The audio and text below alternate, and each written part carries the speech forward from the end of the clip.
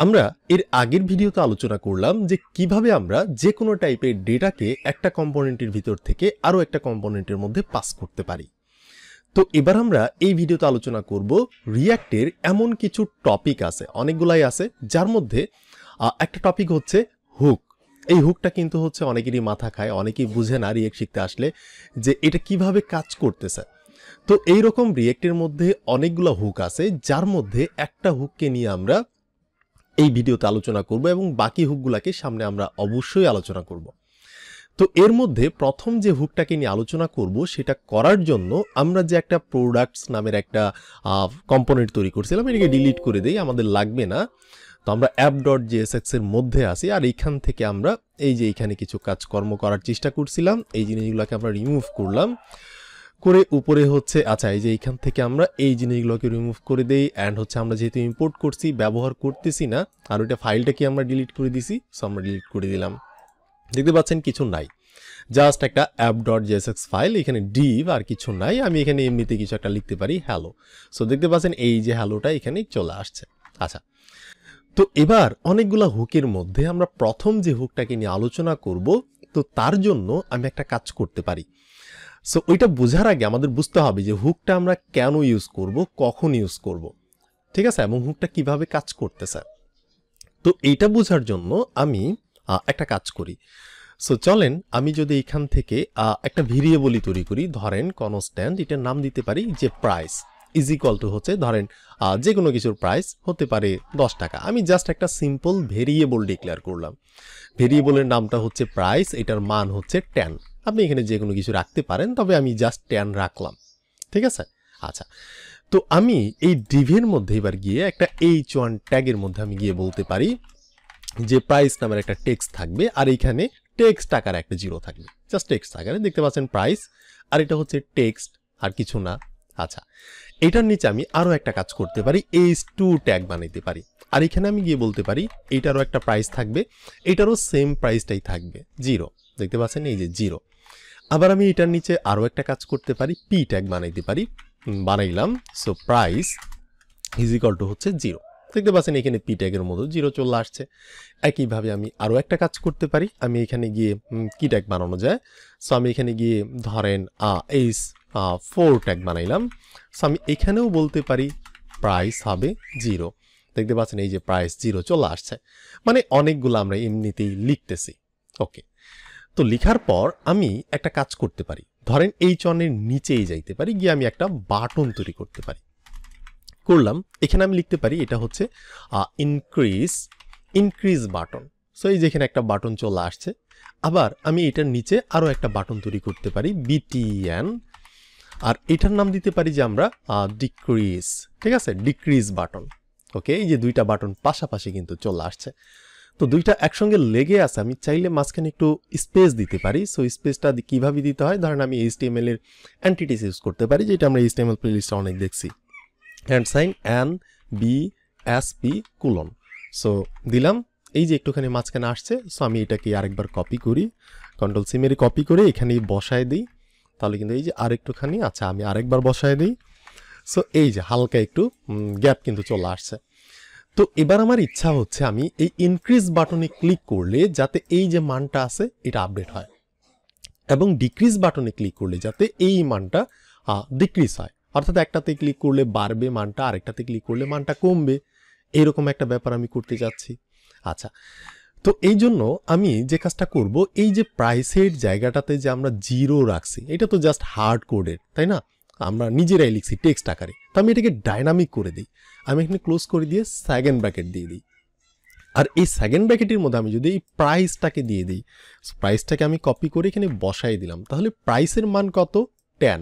So price দেওয়া মানে 10 দেওয়া, মানে এইখানে প্রাইস দেওয়া মানে প্রাইসের এখানে এই যে ডান পাশে যেটা থাকবে সেইটাই এখানে বসবে। তো আমি যদি যাই, দেখতে পাচ্ছেন এই যে 10টা কিন্তু চলে আসছে। আচ্ছা, থাকলো, তো 10টা চলে আসছে। আচ্ছা, এই যে নিচের জিনিসগুলোকে আপনি আপাতত ভুলে যান, জাস্ট মনে রাখেন যে আমাদের একটা h1 ট্যাগ আছে, এখানে প্রাইস লেখা আছে, আর প্রাইসটা হচ্ছে ডাইনামিক টাইপের কিছু একটা ভেরিয়েবলকে পাস করা হয়েছে, আর এখানে একটা বাটন আছে যেখানে ক্লিক করলে মানটা বাড়বে, ইনক্রিজ হবে, আর এখানে একটা বাটন আছে যেখানে ক্লিক করলে মানটা ডিক্রিজ হবে, নিচের দিকে নামবে। এইরকম হচ্ছে আমার একটা ব্যাপার আছে। আচ্ছা, তো তো এবার আমি এই কাজটাকে কিভাবে করতে পারি, ক্লিক করলে হচ্ছে মানটা বাড়বে। তো এই জন্য আমরা জাভাস্ক্রিপ্টের মধ্যে দেখে আসছিলাম যে বাটনের মধ্যে একটা ইভেন্ট হ্যান্ডেলার যুক্ত করে দিলেই কিন্তু হয়, বা একটা অন ক্লিক যদি আমরা লাগাই দিই তাহলেই কিন্তু হবে। এরপর হচ্ছে এই টেক্সট ফিল্ডটাকে আমরা ধরবো, ধরে হচ্ছে ইনক্রিজ বা ডিক্রিজ যা ইচ্ছা তাই করতে পারি। এটা কিন্তু আমরা জাভাস্ক্রিপ্টের মধ্যে দেখে আসছি, জাভাস্ক্রিপ্ট প্লেলিস্টের মধ্যে। তো আমি সেই হিসাবেই যদি আমি এখানে করি যে একটা ফাংশন আমি লিখতে পারি, ফাংশনের নাম দিতে পারি যে প্রাইস হ্যান্ডেল, কিছু একটা প্রাইস হ্যান্ডেল, যে কোনো নামই দিতে পারেন। এরপর হচ্ছে আমি একটা অ্যারো ফাংশন তৈরি করলাম। আর এবার আমি এই জায়গাটাতে যেটা করব, আমাদের আগের যে প্রাইসটা আছে, এই যে উপরের প্রাইস, এইটার সাথে আমরা যোগ করে দেব 1কে, ঠিক আছে? বা হচ্ছে এখানে প্রাইস হ্যান্ডেল না দিয়ে আমি বলতে পারি increase handle. So increase handle, অর্থাৎ ইনক্রিজ বাটনে ক্লিক করলে কি হবে, প্রাইসের সাথে 1 যোগ হবে। ওকে, এইটাই আমি চাচ্ছি। আর এটাকে আমি যোগ করে আবারও সেই ভেরিয়েবলের মধ্যে রেখে দিব। এই জন্য আমি বলতে পারি যে আগের যে প্রাইস আছে সেই প্রাইসের মধ্যে আমরা এটাকে রেখে দিলাম। আচ্ছা, এটা হচ্ছে কনস্ট্যান্ট ভেরিয়েবল, পরে আমাদের ঝামেলা করবে, এই জন্য আমি লেট দিয়ে দিই, ঠিক আছে? আচ্ছা, আগের যে প্রাইস আছে সেই প্রাইসের সাথে আমরা 1 যোগ করলাম, আবার সেই প্রাইসের মধ্যেই আমরা রেখে দিলাম। এবারও এটা তো হচ্ছে আমাদের ফাংশন, এটার সাথে কিন্তু আমাদের বাটনের কোনো কানেকশন নাই। সো আমি বাটনের একটা কানেকশন করতে পারি। এখানে আমি অন ক্লিক লিখতে পারি, অন ক্লিক ডাইনামিক করলাম। আর এখানে ফাংশনের নাম কি, ইনক্রিজ হ্যান্ডেল। সো আমি এখানে পাস করে দিলাম। ওকে, এবার আমি কি বললাম যে আমাদের ইনক্রিজ যে বাটনটা আছে এইখানে যদি কেউ অন ক্লিক অর্থাৎ ক্লিক করে তাহলে এই ফাংশনটা রান হবে। আবার এই ফাংশনের মধ্যে আমরা কি করতেছি, আগের যে প্রাইসটা ছিল এই যে এখানে কিন্তু আমরা বসাইছি, সেই প্রাইসের মানটাকে আমরা 1 যোগ করতেছি। এইটাই হচ্ছে আমার ইচ্ছা, এটাই হচ্ছে আমার কাজ। এবার যদি আমি এখানে যাই, গিয়ে যদি রিলোড তো করতেই হবে না কারণ এটা হট রিলোডেড টাইপের, আমি যদি ইনক্রিজ বাটনে ক্লিক করি তাহলে দেখেন ইনক্রিজ হচ্ছে না। আচ্ছা, আমরা বুঝতেছি না, আমরা কনসোল লক করেও দেখতে পারি। আচ্ছা, কনসোল লক করার আগে আমাদের তো এখানে লক করতে হবে। তো ধরেন আমি এইটার আগেই একটা লক করে নেই, কনসোল লক। সো আমি এখানে গিয়ে বলতে পারি কনসোল লক, আমি প্রাইসটাকে দেখতে চাচ্ছি। আর প্রাইসটাকে দেখার আগে আমি একটা টেক্সটও এখানে বলতে পারি যে প্রাইস ভ্যালু কিছু একটা, এরপর হচ্ছে আমি কমা দিলাম। আচ্ছা, এবার আমি এখান থেকে ইন্সপেক্টে যাব, যাওয়ার পর হচ্ছে কনসোলে যাব, কনসোলে যাওয়ার পর এইটাকে আমি একটু বড় করে নিব। আচ্ছা, এবার যদি আমি ইনক্রিজ বাটনে ক্লিক করি তাহলে দেখেন এই যে প্রাইস ভ্যালু 10 আসছে। আচ্ছা, একবার হইলো, আমরা কিন্তু ডিফল্ট মান 10 দেওয়াই আছে, এই জন্য 10 আসছে, কারণ এই যে ডিফল্ট মান কিন্তু এই যে 10। আচ্ছা, এবার যদি আমি আরও একবার ক্লিক করি তাহলে দেখেন এই যে প্রাইস ভ্যালু কিন্তু 11 আসছে। আচ্ছা, ক্লিক করলাম, এই যে 12 করতেছি, 13, 14, 15, 16, 17, 18, 19, 20। তার মানে এই বাটনে ক্লিক করলে কিন্তু মানটা ইনক্রিজ হচ্ছে, কিন্তু সেইটা এই ইউআইতে দেখাচ্ছে না। ঠিক আছে, এইখানেই কিন্তু ঝামেলাটা রিঅ্যাক্টের মধ্যে। সেইখানে দেখাচ্ছে না। আমরা করছি কি, যে আমরা এখানে প্রাইসের মধ্যে এই যে প্রাইসটাকে কিন্তু ডাইনামিক হিসেবে সেট করছি, যে এই প্রাইসের ডান পাশে যেটা থাকবে, ধরেন আমি যদি 10 না দিয়ে 15 দিই তাহলে কিন্তু এই যে এবার ডান পাশে 15, এটার নাম কি প্রাইসটাকে কিন্তু আমরা এই যে এখানে বসাইছি, তার মানে আমাদের কিন্তু 15 দেখানোর কথা দেখাইছে। আবার আমরা এখানে আরেকটা কাজ করছি যে আমরা একটা ফাংশন তৈরি করছি, এই ফাংশনের মধ্যে আমরা বলছি যে আগের যে প্রাইস ছিল সেই প্রাইসের সাথে 1 যোগ করে দিই, মানে যোগ করে দিতে চাইতেছি, করার পর কিন্তু বাটনের সাথে আমরা লিঙ্কও করছি, ঠিক আছে? বাট এটা তারপরেও কাজ করতেছে না। এই যে দেখেন, এই যে ইনক্রিজ করতেছি কনসোলে এটা হচ্ছে, বাট এখানে কিন্তু ইউআইতে কিন্তু আমাদের ওয়েবসাইটে কিন্তু ইনক্রিজ হচ্ছে না। এটাই হচ্ছে রিঅ্যাক্টের একটা ঝামেলা। আপনি এভাবে করতে পারবেন না রিঅ্যাক্টের মধ্যে। সো রিঅ্যাক্ট আপনাকে বলে যে তুমি যেটাই করবা, মানে তুমি এমনিতে করতে পারো, সমস্যা নাই, তুমি আপডেট করো, যেটা মনে চায় করো, তবে ইউআই এর মধ্যে আমি করব, তুমি করতে পারবা না। তুমি আমাকে বলে দিবা, বাট সেই কাজটা আমি করে দিব। তো এই জন্যই হচ্ছে রিঅ্যাক্ট কিছু মেথড দিছে, অর্থাৎ কিছু হুক টুক টাইপের কিছু জিনিস দিছে, যেটার মাধ্যমে আপনি ইউআইতেও আপডেট করতে পারবেন। কিন্তু আপনি সেই মেথডগুলো ছাড়া ইউআইতে আপডেট করতে পারবেন না। বিহাইন্ড দ্য সিন আপডেট হবে, আমরা তো একটু আগেই দেখলাম কনসোলে যে আপডেট হচ্ছে, কিন্তু ইউআই যে আমাদের আছে ওয়েবসাইট, এখানে কিন্তু আপডেট হচ্ছে না। তো এই জন্য আমাদের কি হচ্ছে, এই জন্য হচ্ছে আমাদের একটা জিনিসকে ব্যবহার করতে হবে, সেটা হচ্ছে রিঅ্যাক্টের হুক। সো এই জন্য হুকটা আমরা কোথায় পাবো, কিভাবে ইউজ করব দেখেন। তো তার আগে আপনি সিম্পল জিনিসটা বুঝছেন তো, যে আমরা সব কিছুই করি, কাজ করবে পারফেক্টভাবে বিহাইন্ড দ্য সিন, কিন্তু আপনার ওয়েবসাইটের মধ্যে সেটা এক্সিকিউট করবে না, আপডেট করবে না। আপনার ওয়েবসাইটের মধ্যে যদি আপনি আপডেট করতে চান তাহলে আপনাকে যেটা করতে হবে রিঅ্যাক্টকে বলতে হবে যে রিঅ্যাক্ট তুমি আমার ওয়েবসাইটের মধ্যে এই জায়গাটাতে আপডেট করে দাও, আর সেটা রিঅ্যাক্ট নিজেই করবে, আপনাকে কিন্তু সেই চান্সটা দিবে না। ঠিক আছে? তো এই যে সে যে করবে তাকেও তো বলে দিতে হবে। তো এই জন্য স্পেশাল কিছু মেথড দিছে রিঅ্যাক্ট, যেটার মাধ্যমে আমরা করতে পারবো। আচ্ছা, তাহলে চলেন সেটার কিন্তু আবার কিছু সুবিধাও আছে, যেমন আমি আপনাদের দেখাবো। তো তার আগে চলেন আমরা একটা মেথডকে ব্যবহার করি যেটা ইউআইতে আপডেট করে।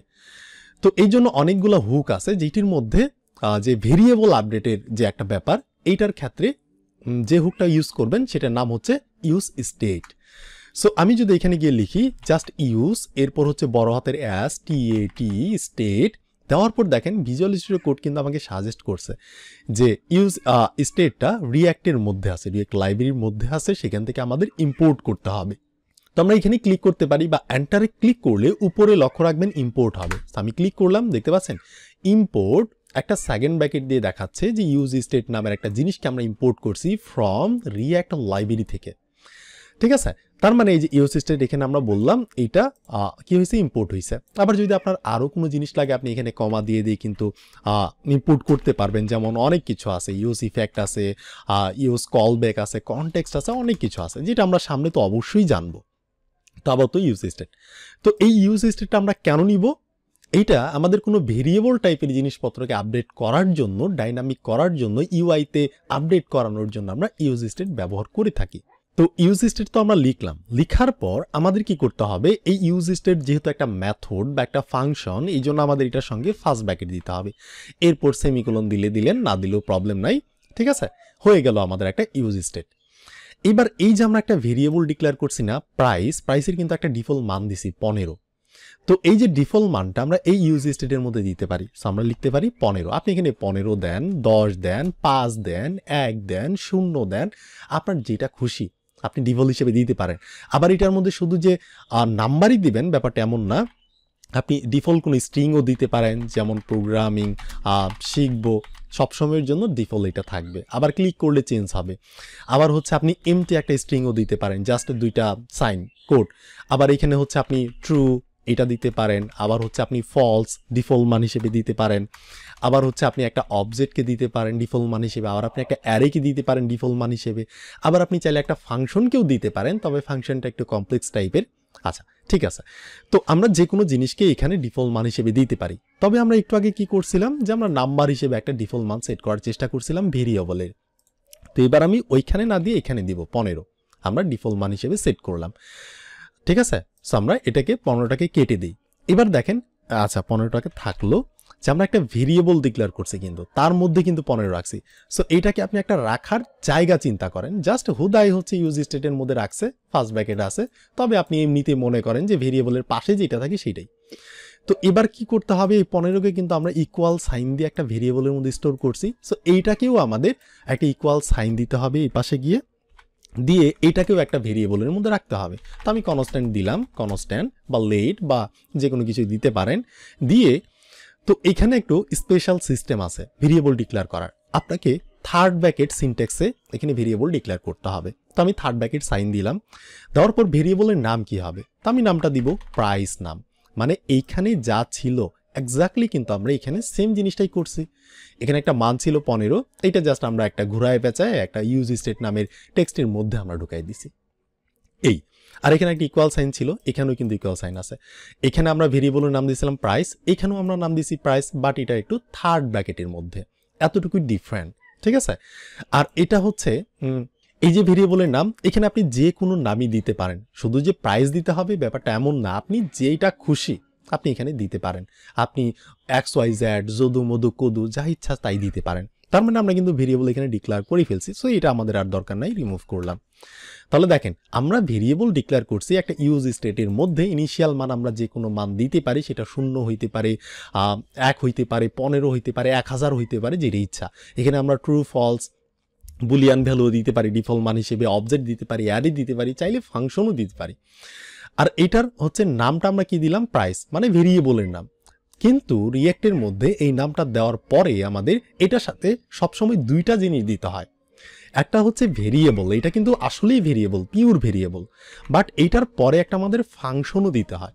যেমন কমা দিয়ে আমি আবারও লিখব প্রাইস, মানে এবার এই সেম নামটা দিলে হবে না, মানে এইখানে যে নামটা থাকবে এই যে বাম দিকে ভেরিয়েবলের নাম, সেই নামটাই আপনি এই কমার পরে দিবেন, কিন্তু এইটার আগে ছোট্ট করে আপনি একটা সেট লিখে দিবেন। আর যেহেতু দুইটা ওয়ার্ড, এই যে সেট হচ্ছে একটা ওয়ার্ড আর এই যে আমাদের ভেরিয়েবলের নাম প্রাইস একটা ওয়ার্ড, এই জন্য প্রাইসের প্রথম অক্ষরটাকে আপনি বড় হাতের করে দেন। That's it. এটা হচ্ছে একটা মেথড বা একটা ফাংশন, একটা হোল্ডিং জায়গা। এ কি করবে, আচ্ছা তার আগে আমরা পরে যাই, কনভেনশনটা দেখেন।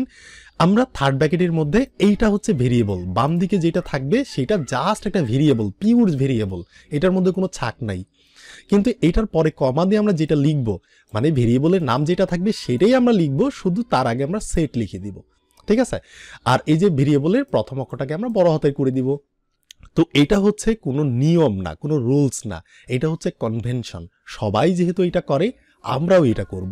আপনি এখানে সেট প্রাইস না লিখে আপনি যে কোনো নামও দিতে পারেন। আপনি এখানে যদু মধু কদু, মানে আপনার যেটা ইচ্ছা, XYZ যেটা ইচ্ছা রে ভাই সেটাই আপনি দিতে পারেন, কোনোই টেনশন নাই। তবে কনভেনশন হচ্ছে এই দিকে যেটা থাকবে ভেরিয়েবলের নাম সেটাই আপনি এখানে দিবেন, বা প্রথম অক্ষরটা বড় হাতের দিবেন, আর এইটার আগে ছোট্ট করে একটা সেট লিখে দিবেন, ঠিক আছে। আর এটা কিন্তু কোনো ভেরিয়েবল না, এটা হচ্ছে একটা মেথড বা একটা ফাংশন। কিভাবে কাজ করতেছে আমি দেখাচ্ছি। এবার দেখেন, আমি এখানে একটা মান দিছি 15, আচ্ছা 15 না দিয়ে আমি দিতে পারি 20 দিলাম। তো এটা যেহেতু একটা ভেরিয়েবলের মধ্যে আছে, এটার নাম হচ্ছে প্রাইস, প্রাইসের মধ্যেই কিন্তু আমাদের 20 আছে। আপনি এই যে ফাংশন টাংশন ভুলে যান। এবার দেখেন এই প্রাইসটাকে যদি আমি কপি করি, আচ্ছা এই যে ফাংশনের মধ্যে আমাদের দিব না, কারণ কান্নাকাটি করবে, এখানে কনস্ট্যান্ট আছে, এখানে আছে, এটাকে আমি কমেন্ট করে রাখি আপাতত। সো কমেন্ট করলাম। এবার দেখেন এই প্রাইসের নামটাকে যদি আমি এই জায়গাটাতে বসায় দিই, যে বসানো তো আছেই প্রাইস 1 এর মধ্যে। এবার দেখেন যেহেতু আমি ডিফল্ট মান 20 দিছি, এটা কি আমাদের ইউআইতে 20 আসছে কিনা দেখেন, এই যে 20 কিন্তু আসছে, তার মানে পিওর একটা ভেরিয়েবল আমরা বুঝতে পারলাম। এইবার আমার ইচ্ছা হচ্ছে এই বাটনে ক্লিক করলে, ইনক্রিজ বাটনে, তখন কি হবে এক এক করে বাড়বে। এবার কিন্তু আমরা করতে পারবো, যেহেতু আমরা রিঅ্যাক্টের স্পেশাল জিনিসগুলোকে ব্যবহার করতেছি, হুককে ব্যবহার করতেছি। তো আমরা এইখানে একটা কাজ করি, আনকমেন্ট করলাম। এবার আচ্ছা জিনিসটাকে আমি রিমুভ করে দিই, জাস্ট একটা ফাংশন। এবার আমাদের বলতে হবে আগের যে প্রাইস আছে, অর্থাৎ এই যে ভেরিয়েবলটা থার্ড ব্র্যাকেটের মধ্যে, ওইটার মধ্যেই তো এইটার মানে হচ্ছে ইউজ স্টেটের মধ্যে যে মানটা আছে সেইটা 20টাই হচ্ছে এই প্রাইসের মধ্যেই আছে। সো প্রাইসের সাথে আমরা এক এক করে যোগ করতে যাচ্ছি। কখন? যখন এই ফাংশনটাকে কেউ কল করবে। তো ফাংশনটাকে কল করতেছে ইনক্রিজ হ্যান্ডেল কোথায়? এই বাটনের মধ্যে। যখন একবার ক্লিক করবে তখন 1 বাড়বে প্রাইসের সাথে, 2বার ক্লিক করলে আরও 1 বাড়বে, আরেকবার ক্লিক করলে আরও 1 বাড়বে, এরকম, ঠিক আছে। তো এই যে জিনিসটা আমরা করলাম, এইটাকে আবার আমাদের কি করতে হবে, আরেকটা ভেরিয়েবলের মধ্যে স্টোর করতে হবে। না করলেও প্রবলেম নাই, দেখাচ্ছি।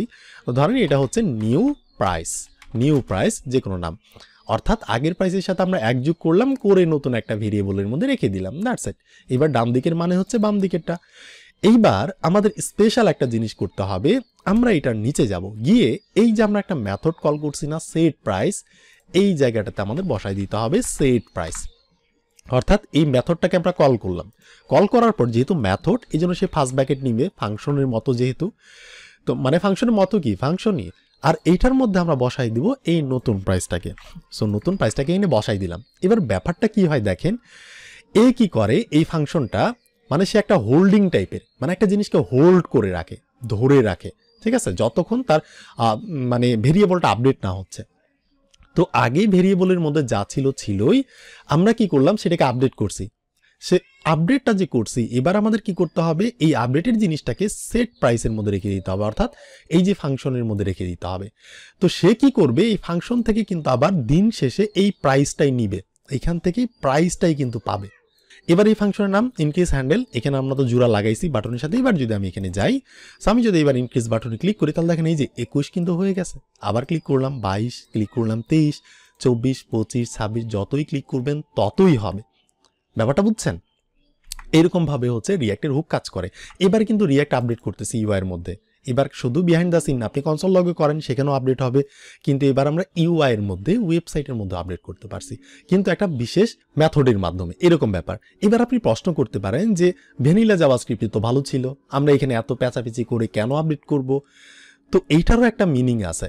এই যে দেখেন আমরা নিচেও একটা প্রাইস লিখছি, এখানেও একটা প্রাইস, এখানেও একটা প্রাইস, একটা হচ্ছে H2 ট্যাগের মধ্যে, একটা P ট্যাগের মধ্যে, একটা H3 ট্যাগের মধ্যে, নাকি 4 ট্যাগের মধ্যে, এই যে H4 ট্যাগের মধ্যে। এইখানেও আমরা চাচ্ছি যে সেম কাজটাই করতে, যেমন ইনক্রিজ বাটনে ক্লিক করলে এই যে H1 ট্যাগের জিনিসটা তো আপডেট হচ্ছে, আমরা দেখতেই পাচ্ছি, কিন্তু এটার সাথে সাথে আমাদের এই জিনিসগুলো আপডেট হবে, এই জিনিসগুলো আপডেট হবে। এইটাও আমি চাচ্ছি, মানে একসাথে একটা ওয়েবসাইটের মধ্যে যত জায়গায় এই জিনিসটা আছে সব জায়গায় একটা সিঙ্গেল ক্লিকে যাতে আপডেট হয়, এই বাটনটাতে ক্লিক করলেই যাতে সব জায়গায় আপডেট হয়, এটা আমি চাচ্ছি। এটা যদি আপনি একটু রিলাইজ করার চেষ্টা করেন, শুধুমাত্র জাভাস্ক্রিপ্ট দিয়ে করতে চান, তাহলে আপনাকে কি করতে হবে? আপনাকে প্রতিটা এই যে জিনিসকে ধরতে হবে আইডি দিয়ে বা ক্লাস দিয়ে, তারপর জাভাস্ক্রিপ্ট ফাইলে যাইতে হবে, সেখানে গিয়ে বলতে হবে গেট এলিমেন্ট বাই আইডি, ধরে হচ্ছে তারপর ইনার টেক্সট বা যেটা বলেন চেঞ্জ করতে হবে, এইটার জন্য একবার করতে হবে, এইটাকে একবার ধরতে হবে, এইটাকে একবার ধরতে হবে, অর্থাৎ রেফারেন্স দিতে হবে। কিন্তু আমরা যেহেতু রিয়াক্টের এই হুক টুক ইউজ করে রিয়াক্ট ইউজ করতেছি, নামটাই কিন্তু রিয়াক্ট, মানে সে কি করবে, একসঙ্গে সব জায়গাতে রিয়াক্ট করবে, এই জন্যই কিন্তু রিয়াক্টটা অনেক ফেমাস। দেখেন এবার কি হয়, এই যে প্রাইস, এই যে এই প্রাইসটাকে আমরা জাস্ট এবারে এখানেও দিয়ে দিব ডাইনামিক হিসেবে, এইখানেও দিয়ে দিলাম, আর এই প্রাইসটাকে হচ্ছে আমি এই যে আমাদের পি ট্যাগ এইখানেও আমি দিয়ে দিলাম, আবার আমাদের এই স্পোর্ট ট্যাগ এইখানেও দিয়ে দিলাম। এইবার দেখেন ব্যাপারটা কি হয়, রিলোড মারলাম, দেখেন এই যে ডিফল্ট মান 20, কেন 20 হয়েছে, কারণ আমরা কিন্তু এখানে ডিফল্ট মান 20 দিয়ে রাখছি। আপনি যদি বলেন 10 দিব, তাহলে কিন্তু ডিফল্ট মান এই যে 10, এইখানেও 10, এইখানেও 10, এইখানেও 10, সব জায়গাতে। এবার যদি আমি এই বাটনে ক্লিক করি, দেখেন এই যে 11, দেখেন কোন কোন জায়গায় 11 হয়েছে, উপরেটা তো হয়েছেই, নিচেরটাও, আবার ক্লিক করলাম, সব জায়গায় কিন্তু 12 হয়েছে, ক্লিক করলাম, সব জায়গায় কিন্তু 13 হয়েছে। মানে যতই ক্লিক করবেন সব জায়গায় আপনার ওয়েবসাইটের মধ্যে যতগুলো স্টেট আছে সব স্টেটটাকে সে ধরে ধরে রিয়্যাক্ট করবে, অর্থাৎ ধরে ধরে হচ্ছে আপডেট করবে, এইরকম ব্যাপার। এই জন্যই রিয়্যাক্টকে সবাই পছন্দ করছে, যে এক জায়গায় ক্লিক করলে সব জায়গায় চেঞ্জ হয়। ও মাই গড, অনেক কিন্তু মানে একটা আশ্চর্যজনক ব্যাপার, যেটা জাভাস্ক্রিপ্ট দিয়ে হইতোই না, করতে গেলে অনেক কিছু করতে হইতো। আর এখানে জাস্ট একবার আমরা কোড করছি, ক্লিক করতেছি, এইরকম স্টেট যদি আরও কোনো জায়গায় থাকে সব জায়গায় কিন্তু আপডেট হবে। তো এই আপডেটটা আমরা করছি কিসের মাধ্যমে, useState-এর মাধ্যমে। ওকে, আচ্ছা, এইবার আমি হচ্ছে এই যে ডিক্রিজ বাটন এখানে ক্লিক করলে যাতে কমে, তো এবার কিন্তু আমাদের কাছে ব্যাপারই না, যেহেতু আমরা ইনক্রিজ করতে পারছি, ডিক্রিজও করতে পারবো। সো আমি এই জন্য এটার নিচে আরেকটা ফাংশন লিখে ফেলবো, কনস্ট্যান্ট, এটা হচ্ছে ডিক্রিজ হ্যান্ডেল কিছু একটা। সো আমরা এইভাবে একটা অ্যারো ফাংশন তৈরি করলাম, করার পর এবার আমি বলবো আগের যে প্রাইস ছিল, আগের প্রাইসের ডিফল্ট মান কত, 10। সো আগের যে প্রাইস ছিল সেই প্রাইসটাকে আমরা কি করব, -1 করে দিব, করে আবার কি করব, একটা নতুন ভেরিয়েবলের মধ্যে রেখে দিই, কনস্ট্যান্ট, আমরা নাম দিতে পারি নিউ প্রাইস। এবার আপনি একটা বিষয় লক্ষ্য করে দেখেন, এখানে আমরা নাম দিছি নিউ প্রাইস, আবার উপরেরটাও তো দিছি নিউ প্রাইস, একই নাম, কিন্তু কোনো এরর আসতেছে না। ব্যাপারটা কি একটু বোঝার চেষ্টা করেন তো। কারণ এই নামটা হচ্ছে এই ফাংশনের মধ্যে, এইটার রাজনীতি যে আছে, এইটার রাজনীতি, নিউ প্রাইসের রাজনীতি চলবে শুধুমাত্র এই ফাংশনের ভিতরেই, একে বাইরে কেউ চিনেই না, কারণ এই একটা ব্লকের মধ্যে আছে। আবার এই নিউ প্রাইস এর রাজনীতিটা এখানেই চলবে, এই ফাংশনের বাইরে কেউ খুঁজেই পাবে না, সে শুধুমাত্র এটার ভিতরেই আছে। এইটার ভিতরেই যদি আপনি আবার আরেকটা নিউ প্রাইস কল করতেন, যে নিউ প্রাইস, তাহলে কিন্তু আবার এরর দিত। আচ্ছা, কনস্ট্যান্ট নিউ প্রাইস, তাহলে কিন্তু এরর দিত। দেখতে পাচ্ছেন এরর দিছে, কারণ এটার মধ্যে সে চিনে, বাইরেকে চিনে না। ঠিক আছে, গ্লোবালি ভেরিয়েবল ডিক্লেয়ার করলে চিনতো। আচ্ছা, এবার আমরা কি করব, এই যে আমাদের মেথড সেট প্রাইস, এখানে আমরা সেট করে দিব সেট প্রাইস, তোমার মধ্যে হচ্ছে আমরা কি করব, ফার্স্ট ব্র্যাকেট দিয়ে নিউ প্রাইসটাকে সেট করে দিব, শেষ। আর এই ডিক্রিজ বাটনটাকে আমরা কপি করে আমাদের ডিক্রিজ বাটনটার মধ্যে অন ক্লিক লাগাই দিব, এরপর পেস্ট করে দিলাম, শেষ। আর কিন্তু এখানে কল করা যাবে না, কল করলে কিন্তু এটা পিওর জাভাস্ক্রিপ্ট, রাইট? এখানে কিন্তু আগেই কল হয়ে যাবে, এখানে কল করে দিলে কিন্তু আপনার ক্লিকের ভরসায় বসে থাকবেন না, সে অটোমেটিক কাজ করে দিবে। এই জন্য হচ্ছে রিঅ্যাক্টের মধ্যে আপনি এখানে ফার্স্ট ব্র্যাকেট দিবেন না। আচ্ছা, এইবার যদি আপনি রিলোড মারেন, ডিফল্ট মান 10, কারণ এই যে এখানে হচ্ছে এটা আমরা 10 দিয়ে রাখছি useState-এর মধ্যে। আচ্ছা, এবার যদি আমরা ইনক্রিজ বাটনে ক্লিক করি, সব জায়গায় ধরে ধরে সে 15 করে দিছে, 5 বার ক্লিক করছি। এবার ডিক্রিজ বাটনে ক্লিক করে যে সব জায়গায় কিন্তু কমাচ্ছে, এই যে সব জায়গায় কমাইতেছে, দেখতে পাচ্ছেন সব জায়গায় কমাইছে। তার মানে ব্যাপারটা আপনি বুঝতে পারলেন। এবার যদি এই কাজটাকে আমি আরও একবার করি, তাহলে আপনাদের বুঝতে সুবিধা হবে। সো আমি এই জন্য জিনিসটাকে রিমুভ করলাম, ঠিক আছে, রিমুভ করে দিলাম, এই যে বাটনের ভিতর থেকে অন ক্লিকটাকে আমি সরাই দিলাম, এতে করে আপনাদের বুঝতে সুবিধা হবে, আর কিছু না।